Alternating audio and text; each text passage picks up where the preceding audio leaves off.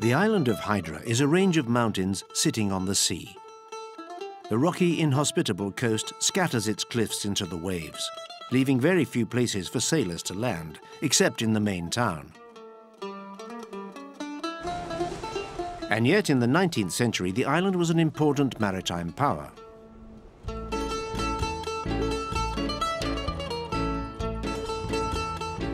There are no cars or motorbikes on Hydra because of a ban designed to ensure the peace and quiet of the surroundings. Mules are called into service for carrying luggage.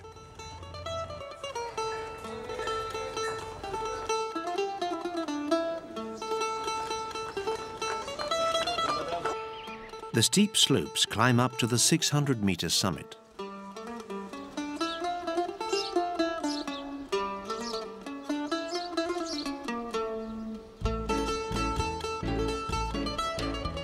There are few places, even in Greece, where you can find such serenity. Here, everything inspires tranquility, relaxation, and the gentle way of life.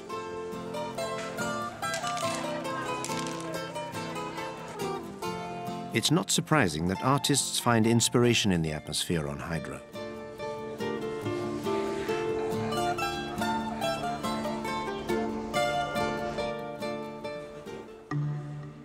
Natasha Best is a painter. She's been living here for 20 years. The island has always had the same fascination for her. For a painter, I think it's one of those places, one of those miraculous places where you find inspiration at every step because of the light, because of the fact that the place is practically unchanged since the 18th century. There are no cars, no scooters, no noise. The rhythm of life is so different. There's the village aspect, and then the beauty of the architecture, which is quite specific to here, because most of the other Greek islands don't have this architecture at all. The people who came to settle in Hydra in the 14th century were, in fact, for the most part, Albanian émigrés who fled here after the Turkish conquest of the Peloponnese. They were very primitive people who soon turned to piracy and made their fortunes in that way. They became very rich. And then, from being pirates, they turned into merchants. As they got richer, they wanted to build houses that were more like palaces, to show off the wealth they'd acquired.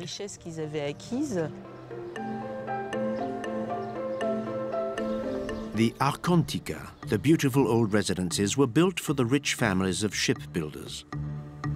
Several members of the family that lived here held political positions of great responsibility in Greece.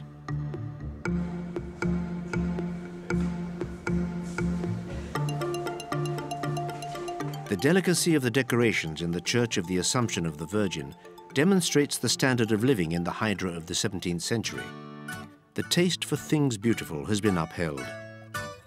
You can even see this in a chemist's shop.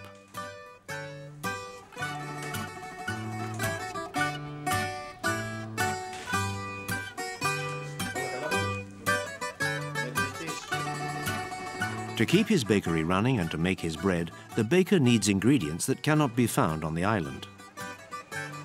The soil on Hydra is in fact barren. Nothing grows here. Fruit, vegetables, and basic necessities. Everything has to be imported and then carried by mule.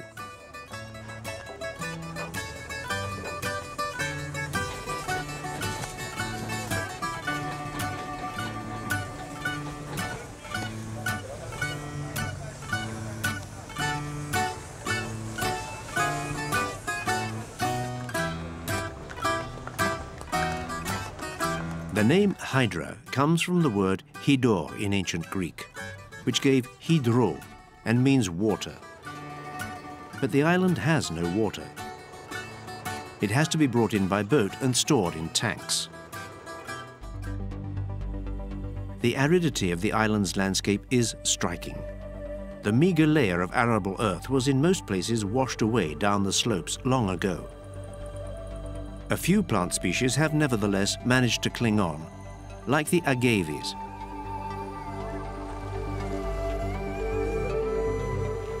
To get to know Hydra, you have to walk.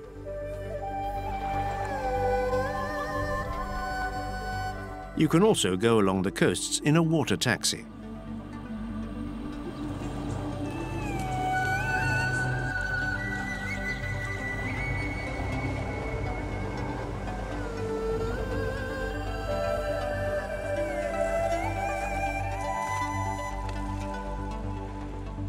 The water taxi can set you on shore at places that are difficult to get to, and the trip is worth every penny.